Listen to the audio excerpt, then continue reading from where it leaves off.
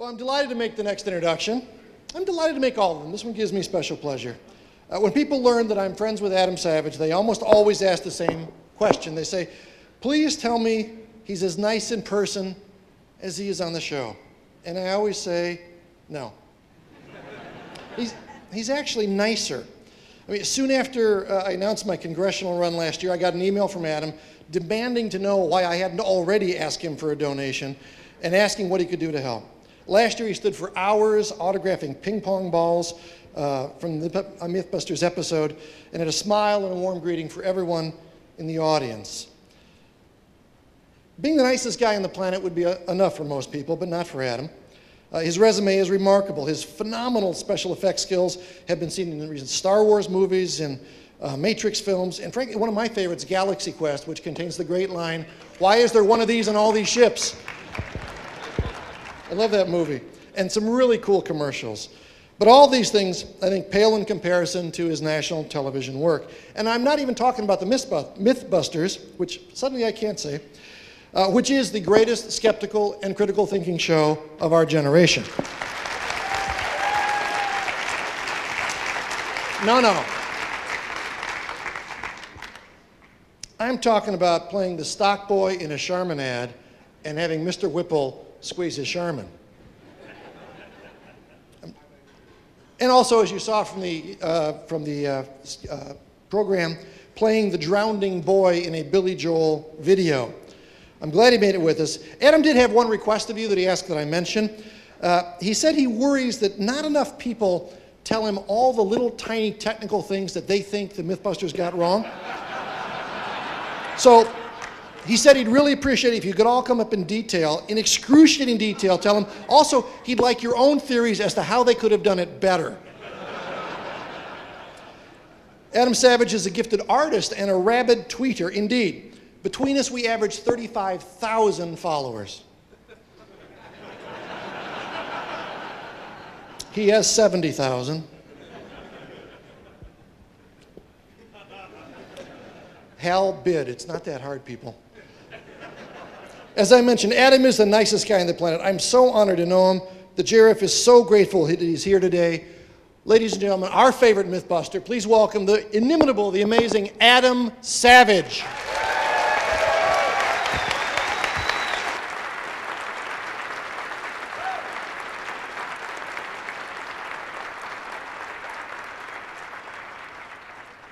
Thank you. I'm glad to know that I've replaced Phil Plait as the nicest guy on the planet. There was a contest, and now, Phil, it's me. I love coming to TAM. I always forget to do this when I do talks, which is to thank the people that brought me here. And Randy, you're one of my heroes, and it's my honor to come here every year. I'll keep coming until you guys lock the door on me. Phil, everybody, Jamie, Ian Swiss, I've made some dear friends here over the years. I have tons of amazing memories, and you guys are my people. How many of you have yelled at me at the television while watching the show? See? We're having a conversation that way. But actually, what I want to talk about bears directly upon my introduction, which is my resume. People give an introduction, then they give my resume. And because I've enjoyed a certain amount of success in my life, it's easy to perceive me up here on television, on stage, as having a fairly linear path towards my success. And nothing could be farther than the truth. I know that also we are inundated with successful people telling us that, oh, well, they failed more than they succeeded. In fact, there's one of the greatest shows ever made for television was Aaron Sorkin's first show, Sports Night. I don't know if you've seen it, but if you haven't, you can buy both seasons on DVD, and it's like the best 51-hour, no, sorry, that's half-hour episodes, 26 hours of television watching you could get. And at the end of the second season, Dana, the main character, meets a guy who's going to buy her television show. He's going to buy the Sports Night show. And he has a company called Quo Vadis, which I think is Latin for where are we going? Am I correct about that? Okay. And he says to her, he's a billionaire, he's developed some software thing, and he says, I've failed far more than I've succeeded, but the question I'm always asking is, Quo Vadis, where are we going? That's what I say to my people. And I noticed that successful people are always saying something like that, but they're not telling you how it works. They're telling you that they failed in the abstract, but I think the concrete example is an important one. I mean, when I say that I've failed, my first job as a PA, I was given the keys to a truck, and then I got into another truck with the guy who was driving, and I drove 2 hours to a location. So the first truck stayed where I was formerly for 4 hours while they came and found me and got the keys and then fired me. I've caused car accidents. I've yelled at my kids and scared them. I've been divorced. So I know failure. I have been there. And I want to tell you about, within the 1 step forward, 2 steps back, that all of our lives encompass, that there is no exception here. In 1999, I took a job at Industrial Light and Magic and started working for Lucasfilm, which was something I had wanted since I was 11 years old. And it was very much everything that I had hoped it would be. I was working with heroes of mine, people that and reading special effects magazines in the late 70s, and I was finding that I had things to give to them. I had information that they wanted, and I was collaborating on this scale on ships and things that I'd always dreamed that I would be making.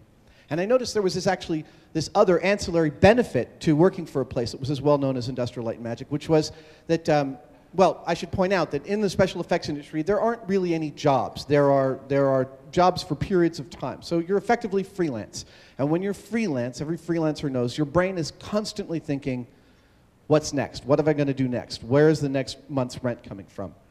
And so you are always, while working on jobs, chasing down other jobs, networking, talking to people, spending a lot of time trying to line up the things that are going to pay your rent 2 months later.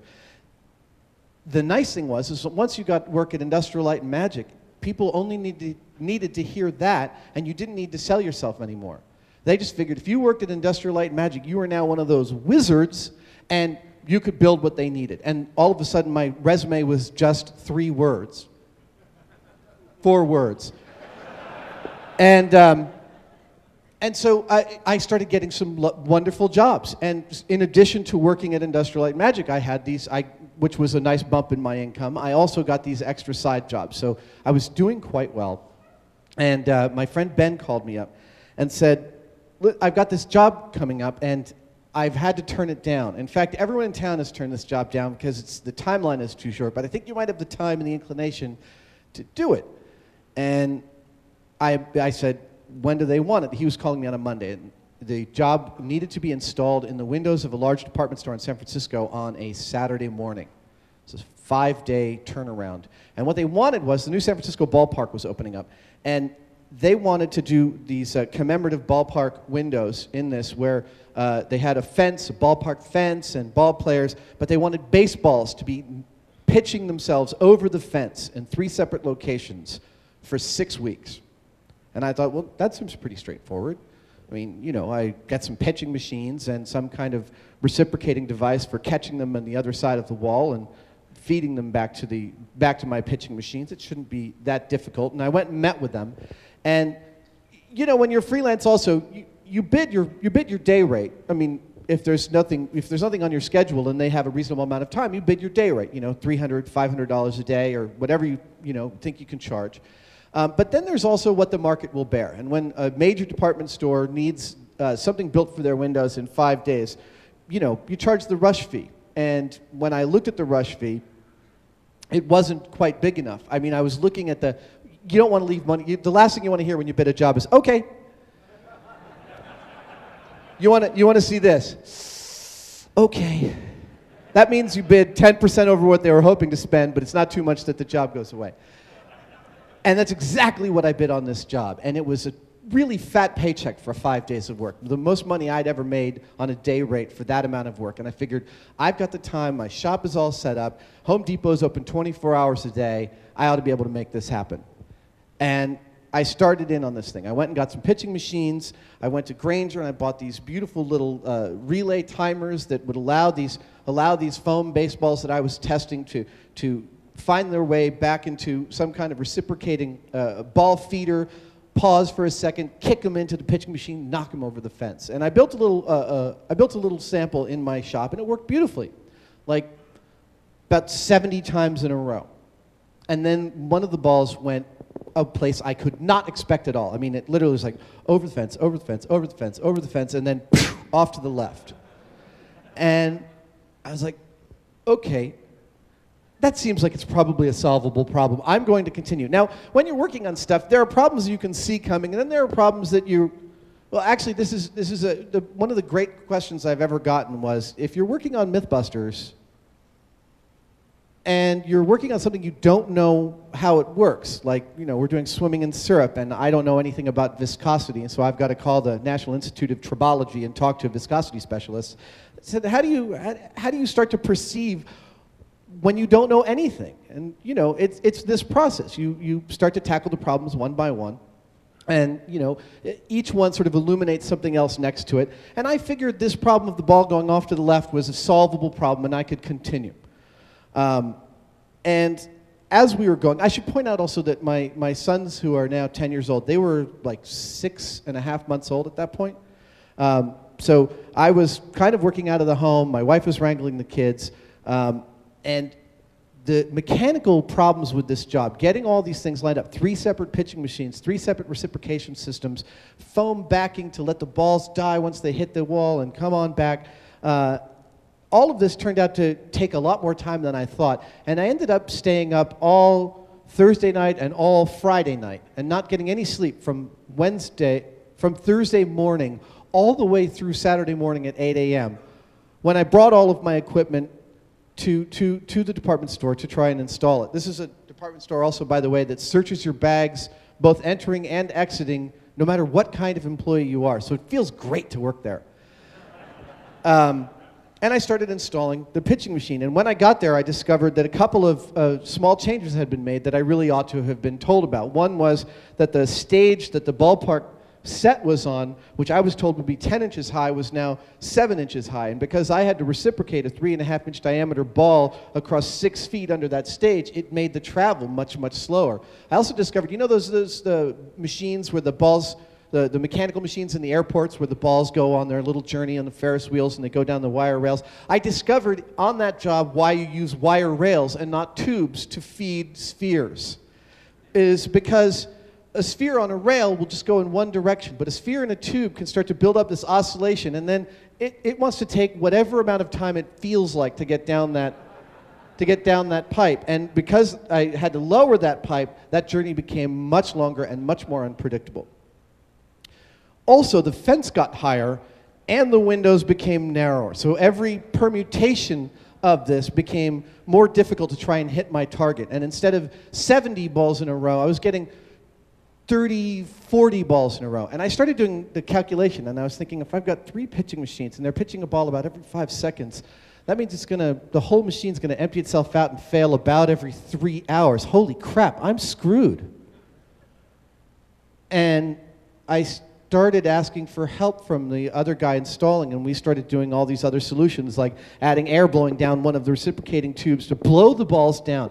Then there turned out to be this new problem, which was I had never hooked up all 3 machines at once, and I discovered this new problem, which is as soon as a pitching machine kicks one of the balls out, well, the motor goes under a little bit of stress because it's got to push past to kick that ball. The moment that motor goes under a little stress, it draws a little more power. That little draw of power makes the other 2 pitching machines suddenly turn slower. And it means that their balls start to miss. Now all of a sudden this thing's becoming really pear-shaped. And I've been up for like 60 hours. Did I mention my mom and my sister were flying into town that Saturday? I was supposed to be done by 1 or 2. That was what I was thinking, and they were arriving at 3. So my wife had to pack the kids in the car because I was at the department store and go to the airport and pick them up and endure the mother-in-law who, you know, I love my mom and she's my biggest fan and she idolizes me to a point that's lovely and also sometimes exhausting. And she's there saying, it's so hard, Adam has to work so hard. Meanwhile, my wife's over there wrangling 6-month-old twins. So at the end of the day, it's about 6 o'clock on that Saturday, and the client comes up and says, how's the job going? And I said, it's not working. And she said, what? It was the last thing she expected. I mean, it's going okay. It might take me a little longer. I had to admit that this thing, it's not, I wasn't going to be able to make this work with any amount of effort at this point. And I had been thinking about this conversation in my head, and I had been thinking, well, I came up with this. She said, what are you going to do about it? And I said, well, I'm going to present to you in about half an hour. I'm going to present to you 3 plans. You can choose one of them, and I will implement it by 8 o'clock tomorrow morning. And she said, okay, that's fair. I still wanted to make this money. I didn't want to give this money back. This was like my new laptop. I really, this was, and you know, I was thinking about the fact, the whole time I was thinking, I can do this. I work at Industrial Light and Magic, man. I'm one of those wizards. I ought to be able to do it. So I come back to her half an hour later with this plan of guarantee that the balls will make it over the fence. I'll make 3 reciprocating wheels with a monofilament that goes, and I'll string and knot the ball onto the monofilament. So there they go, up and over the fence, each one like a little chain. And she's like, okay, that sounds fine. I should mention this woman who was my client was actually like 23 with the ability to spend like tens of thousands of dollars on things like this with very little oversight, which she probably should have had. I'm not blaming her. I'm just saying it was funny to work for a client who was this inexperienced. Not funny for me then, funny now. So she bought off on the chain idea, and I went home, and again, I stayed up all night that night as well. I didn't have dinner with my mom and my sister. I went to Home Depot. I went to Home Depot at 8 p.m. I went to Home Depot again at, you know how Home Depot opens 24 hours until they shut down enough local hardware stores and then they go back to normal bankers' hours? So they were still at the 24-hour mode in San Francisco. I was there at 2 a.m. and 4 a.m. and 6 a.m. buying all the materials I needed, and I finished them all. I arrived on site at 8 a.m. the next morning, and I spent the next 5 hours installing this system, 3 chains, 10 baseballs, monofilament, all of it stretched, all of it working, when the national head of display came and visited the set and took a look at everything and said, it looks great. Those ball things, they're out. Get them out. I don't like them.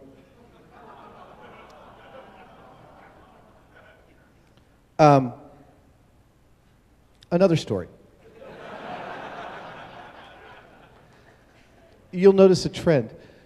In 1985-86, I pretended to attend NYU for a year. I didn't really go to class. I got a job at the 8th Street Playhouse where the Rocky Horror Picture Show fad began, and as a projectionist. And I fell in with a group of friends who are still some of my best friends in the whole world. And because most of them were going to NYU Film School, I spent the next 3 or 4 years after dropping out of NYU getting an ersatz NYU Film School education by working on all their films. And the first and biggest one that I worked on was my friend David's senior thesis film called Gargoyle and Goblin, a super ambitious fantasy film taking place in Times Square, helped by the fact that David's grandmother, Grandma Chelly, owned all the male porn theaters in Midtown. And we had a whole block of empty buildings, each with its own power distribution, because we kept on blowing them out. To shoot in empty rooms, empty buildings. We shot in the building the theater that Fanny Brice's husband built for her, which was at the point we were filming it at the Adonis Theater. And David asked me to art direct it, and I wasn't qualified to do something like that. But if I say so myself, along with help of some amazing people. Some of them have gone on to be really, really big in production design in Hollywood. We knocked that movie out of the park. It won the NYU Film Festival Best Art Direction that year. It was absolutely gorgeous. We had a tremendous amount of fun. And for a student film, I mean, we shot 16 nights in a row in Midtown Manhattan, sleeping on site in one of the buildings in this dormitory that we made up. I mean, the camaraderie, that early camaraderie of doing a project like that and busting your ass and killing yourself and succeeding at it was really thrilling. And I felt like this is something that I could do. I dropped out of NYU. I thought I wanted to be an actor. I wasn't so sure at this point. Maybe I wanted to be a filmmaker. Art direction, it really seemed like it suited me. I'd been making things all my life. I had been using my skills. This might be it. And so I started putting my name out there. You know, I could art direct your film. And my friend Gabrielle asked me, she was a film student who was producing her first student film, and asked me if I would art direct it. Now, Gabby was a really, really close friend of mine. Within this close-knit group of about 10 or 14 friends, Gabby and I were extremely close. And she asked me to do this, and I said, yeah, absolutely, this is great. She said, the director has saved up money working at 7-Eleven all summer long. He's got an $850 budget for the art direction. And I thought, that's shitloads of money. That's plenty. And the subject of his film was a ATM that talks back. I did a version of this talk at Make a Fair, and I kept on saying ATM machine. And it's the only emails I got from people about the talk were, don't say ATM machine. It's an ATM that talks back at its balding owner and makes fun of his toupee. So they needed one of those rooms where the ATM is, the glass doors and the enclosed room. They needed control over this room. They needed basically to build it. And I said that I could do that. I figured I saw them build flats in high school when we did the high school plays. I mean, how hard is that? It's just like a frame of wood. You stretch some canvas over it and you paint it. Yeah, I could do that. And the clear doors, well, we just buy some sheets of plexiglass and we paint the wood silver to look like metal. That should be fine. And the ATM, well, they had a guy who did computer programming and some graphic work. And all I had to do was just build a screen that he could put his monitor up behind. This is going to be a cinch. The house we found to do this in was out in Brooklyn, way out in Brooklyn. Like, you had to take the subway all the way out and then walk like 11 blocks. So I spent weeks kind of going to the hardware store and carrying like 10-foot-long pieces of wood on the subway, no small feat, and then out to the set in Brooklyn where we built this, I built this.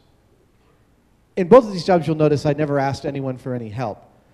I built this set. I stuck those linoleum stick-on tiles to his carpeted floor, which, when I did the first test, seemed just fine. I put it down, pulled it up, it wasn't sticky. It's fine. I made all the flats. They said they had some guys who could help me, and I said, well, those guys can paint the flats. And then I went back and started making the ATM machine. And the details are pretty similar to the first story, which is that round about Wednesday afternoon, I realized that the shoot was starting on Saturday morning, and I wasn't anywhere close to ready. And I didn't sleep for about 60 hours straight, getting everything ready, running to hardware stores and working on things. And things started to go really, really wrong. Like the screen I had that went in front of their ATM display cracked, but I thought, oh, it's the urban environment. They'll be fine with that. I'll just tell them it's part of the art direction. And it didn't go over so well. So Saturday morning comes. I go out on set to discover that the flats that they painted for me, I didn't know this in theater. You have to pre-prep the canvas with this stuff. If you just paint it, it can wrinkle and go all over the place. And that's what this ATM machine looked like, a worn-out shirt. This room was wrinkled, and the wrinkles were going in every direction, and the crew showed up and was like immediately pissed off. And I'm just figuring, I can make this work. I did Gargoyle and Goblin, man. I can run around. I'm running around taking care of things, and everywhere I'm taking care of something, someone's like, hey, what about this? And I'm like, oh, I'll take care of that. And I'm ready, wait, hold on, I'll take care of that. At a certain point, one of the crew said, do you know what you're doing? Do you even know what you're doing? And I thought,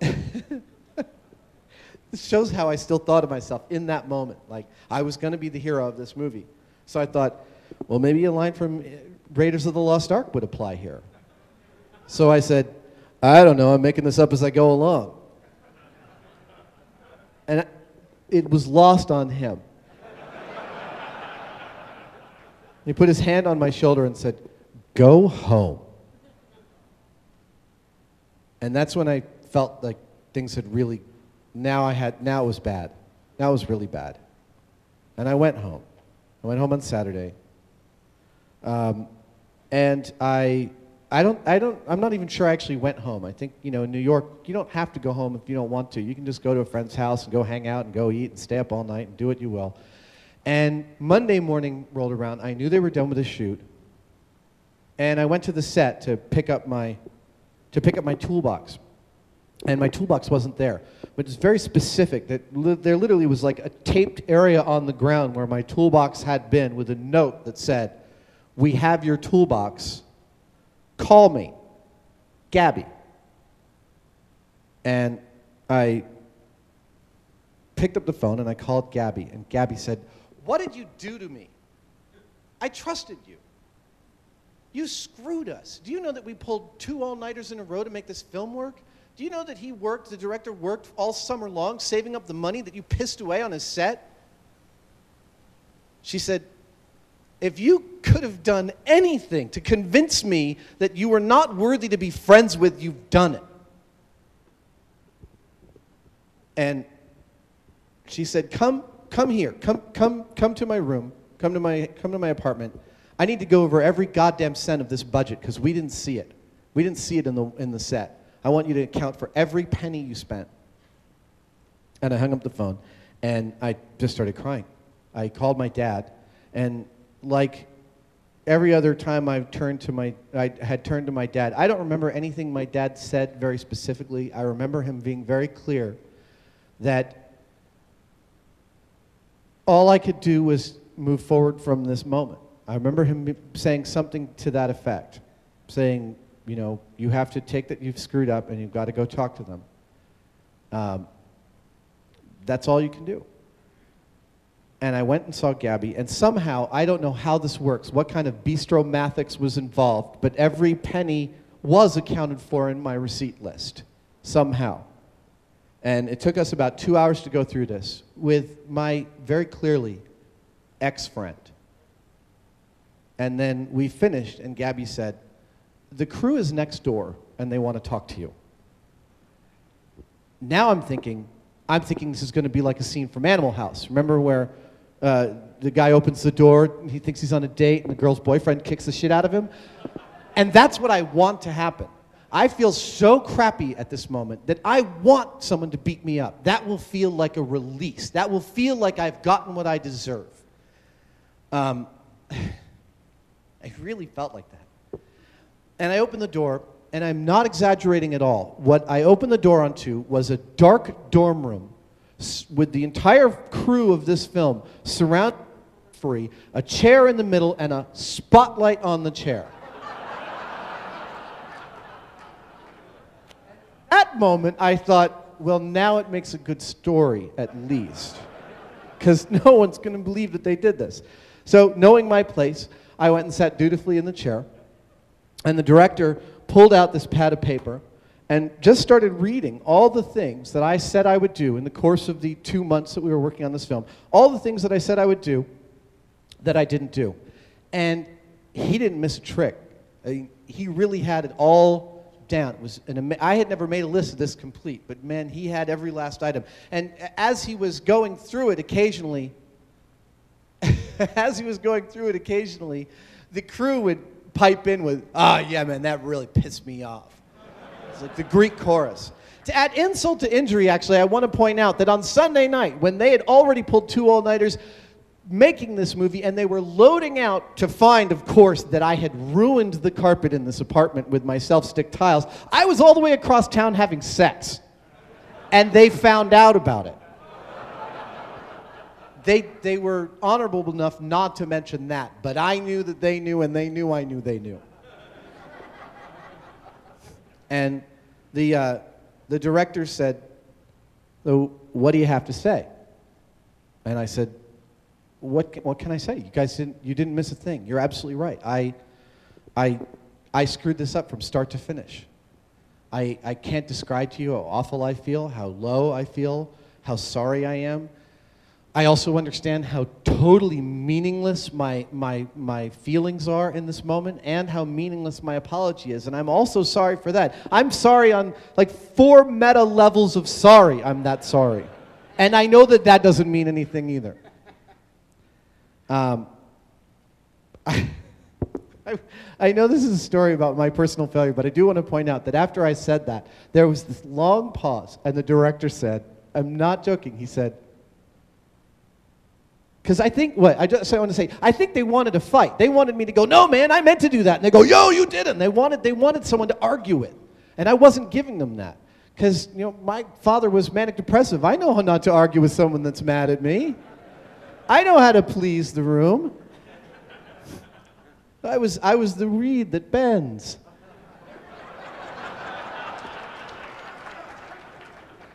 And so there was this long pause after my 4 meta apologies, and the director said, "Look, we're not trying to bring you down or anything."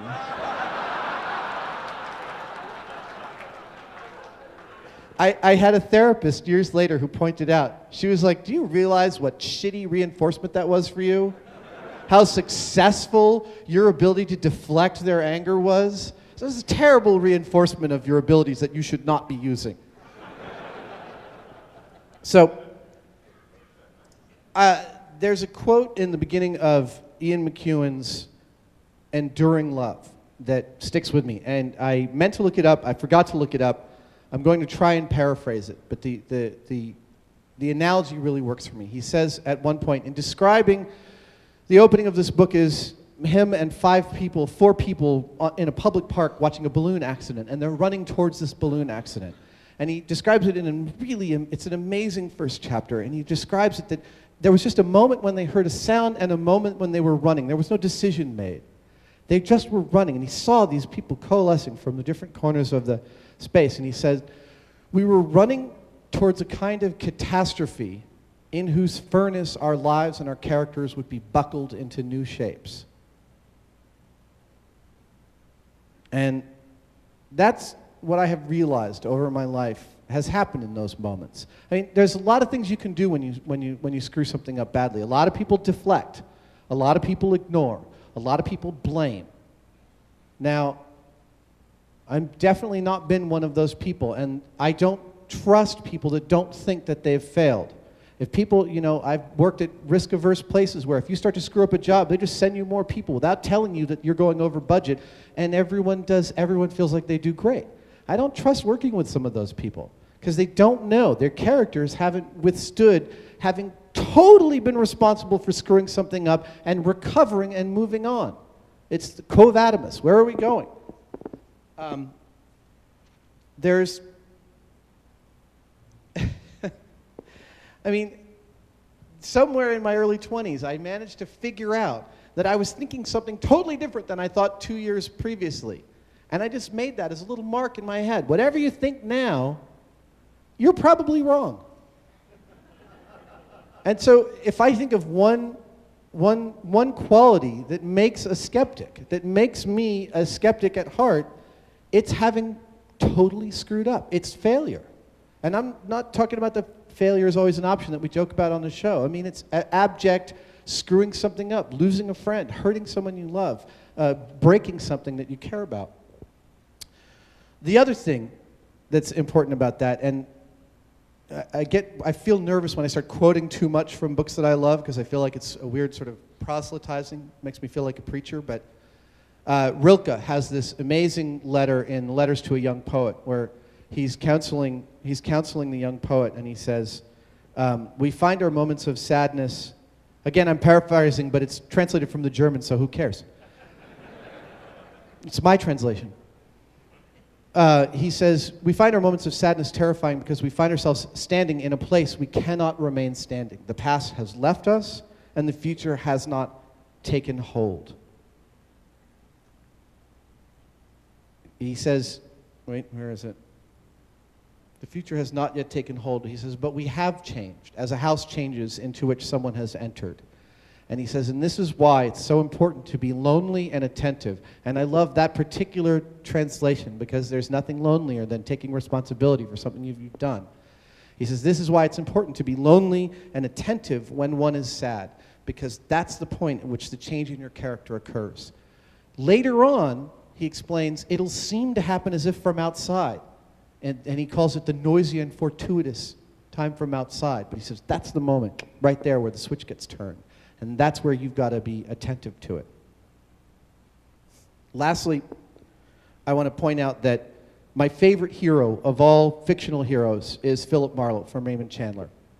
And in The Simple Art of Murder, Chandler describes his hero. And after giving all of his wonderful qualities, then It's a beautiful essay to read, and I'd recommend if you like Chandler and you haven't read it, you read it right away, because it's quite shocking how knowledgeable Chandler was of exactly the kind of hero he was creating. He gives all of his qualities, and wow, you see them all in the book. You realize every scene he wrote, he was following all of these qualities. But in the end, he says, if the world were full of people like him, it would be a very safe place to live in without being too boring to be worth living in. And that is what I have striven to be. I take counsel from Chandler's hero. I take counsel from Marlowe and the number of times that Marlowe screws up. And I think about the fact that a person of honor takes responsibility for what they've done and they move on, and that's all you can do. Thank you.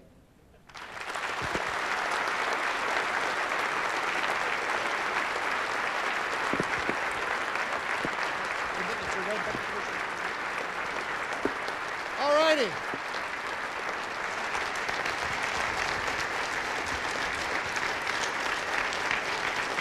Can you hear me? Great. All right, we have time for just a handful of questions, if there are comments, or again, those technical details with Mythbusters that Adam, wants to know about. Can I actually state, I would love questions about something other than Mythbusters. I will keep coming back, and you can walk up to me and talk to me about Mythbusters specifically, but, well, nah, screw it. Ask me anything. I was mostly going for shtick, so.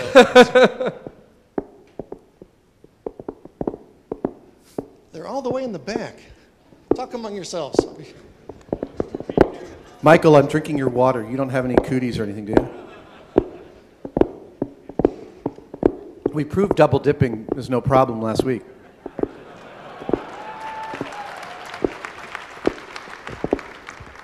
We're about to test stall 1 to 4 of the bathroom.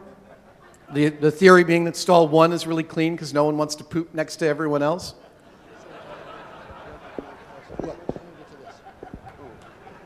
All righty, on your right, way in the back. Dr. Kamp, Los Angeles. Who is the German philosopher that you quoted, please? The German philosopher was Rilke. The book is Letters to a Young Poet. Rilke also... actually, Rilke wrote another quote that is one of my father's all-time favorite quotes, which was he wrote an amazing monograph on Rodin. And for the record, Rodin couldn't stand Rilke. He hated this tubercular little shrew that was following him around for several weeks. But the opening line of his monograph on Rodin is amazing. He said it begins with a man. It begins with a name. It is a famous name, but what is fame but the sum of all the misunderstandings that surround a name? On the right, all the way in the back. Hi, Adam. Sorry, this is a Mythbusters question, Go so right I apologize in advance. No. I'm Steve from Connecticut. I've noticed some of the experiments you've done, a few of them have actually been really quite good in terms of the data you returned. And I'm wondering, have you ever considered whether or not you might be able to actually do a Mythbusters experiment that would qualify for publication in a journal? I have. Yeah, most of them don't fall into that category with their data sets of 1 and 2. Jamie is always wanting to finish the episode going, well, who knows? And we have to point out, it's television, man. We have to come to a conclusion based upon the data we've collected. He's like, but I don't agree with the data we've collected. I'm like, you still got to come to a conclusion. If you piss somebody off, that's fine, and we'll come back and redo it. But we've got to engage. We got to engage with the material like this.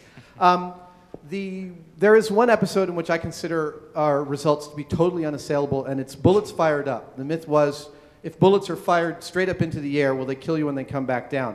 And the military actually wanted to know this.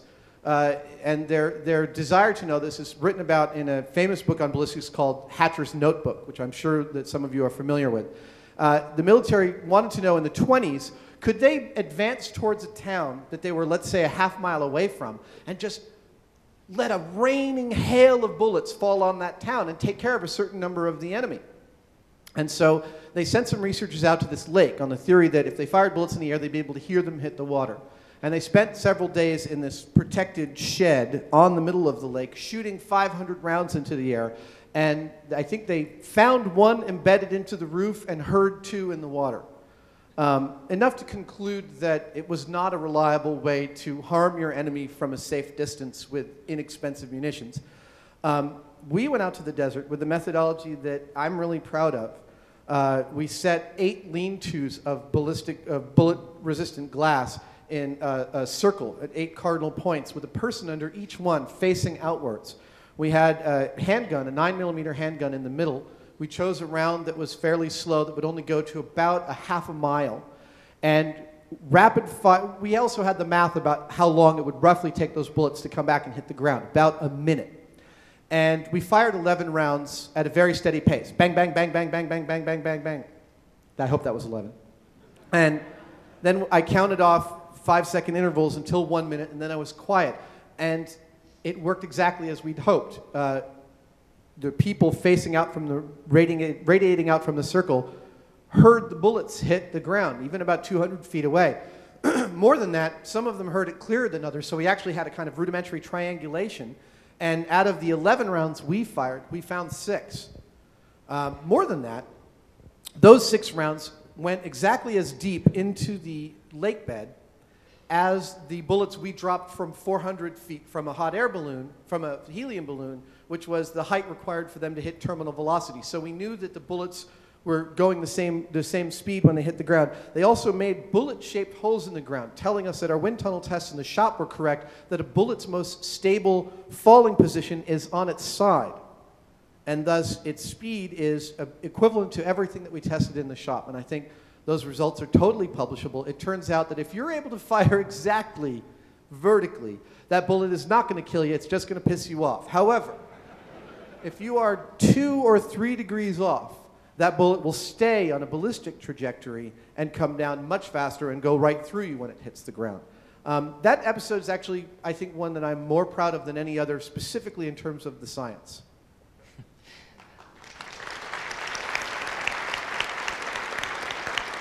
Hey Adam, I'm Terry from Atlanta. I just have a comment about, kind of related to what you said. I am an editorial assistant for a peer-reviewed journal called Teaching of Psychology, and it's probably pretty self-evident from the title what the focus is. There's a couple of psychology professors in South Carolina who are using your television show as a teaching tool in their introductory research methods classes, and they've had control groups to see, you know, how enriching of a tool it really is. They submitted their manuscript last year. It was recently accepted for publication. So come this time next year, it should be officially in print. Mythbusters will be enter the scientific literature as a scientifically verified teaching tool for critical thinking skills and research methods. So congratulations on that count. Thank you. Thank you for telling me. That's awesome. Well, all you real science teachers, I know that often we're just giving you talking points because we screwed something up. We're aware of that. On your left.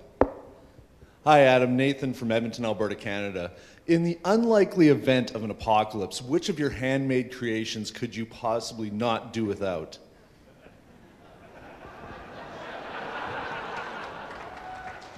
Yeah, no, they would all go.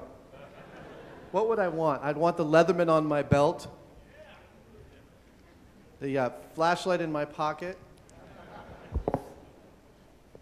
Yeah, no, I mean, I'm not that attached to objects that I'd want to grab them out of a burning fire. I'd go for my kids first.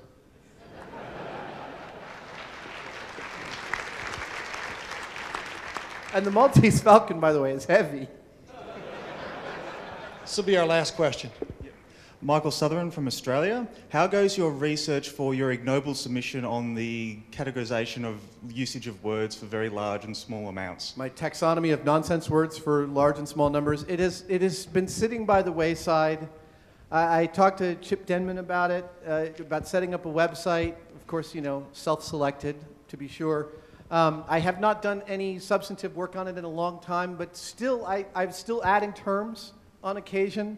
It's still a dream to win an Ig Nobel Prize. A boy can dream. Thank you, everybody, so much. See you next year.